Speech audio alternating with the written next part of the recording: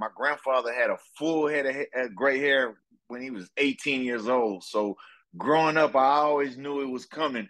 You know, it started off with a little here and there in my chin. I remember my bro Nelly and Ali telling me, pulling me to the side, saying, "Hey, bro, you gotta do something about them grays right there. They showing out." You know, but honestly, I always had insecurities and hangups about my gray hairs as a younger person. Now, I don't mean to be ageist or any of that, but once I hit 40, it just felt like being gray was more age appropriate. So as soon as I hit 40, I swear all my hangups, insecurities, they went out the window. Now, this is a personal issue I've had to deal with my whole life.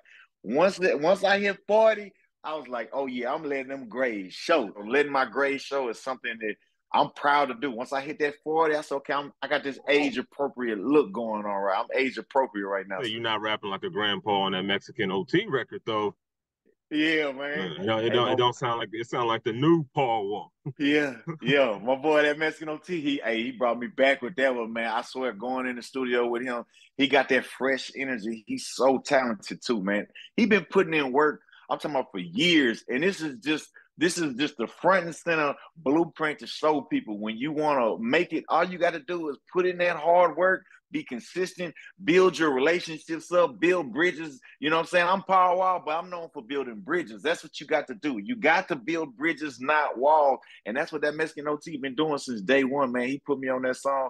Boy, it gave me a new life, man. I'm talking about like none other. So shout out to my dog, that Mexican OT. Boy, he brought your boy back with that one.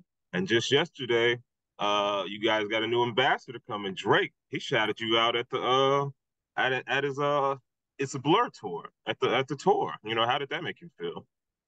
Felt great getting that shout out from Drizzy Drake. You know, man, he the king of this right now. You know what I'm saying? He definitely one of the GOATs. A lot of people say he is the GOAT. He might be the GOAT event. You know, I'm a huge fan of Drake, man. Huge fan of Drake. He always shows love to artists that came before him. He always shows love to different, you know, geographical cultures around the country. He always shows love to Texas, you know what I'm saying? Atlanta, the Bay Area, all these geographical regions. He's always showing love, man. I always have love for Drake, and I know he got love for me, so I always knew it.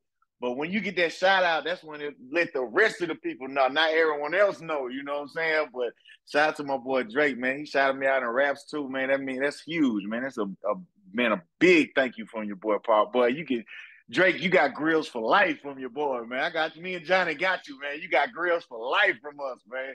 Big shout out to Drake, man. Let me know if you need a cup of sugar, Drake. You let me know if you need some cigars or something, man. I got you. I'm around the corner, man. Let me know. I'll pull up on you, drop it out to you.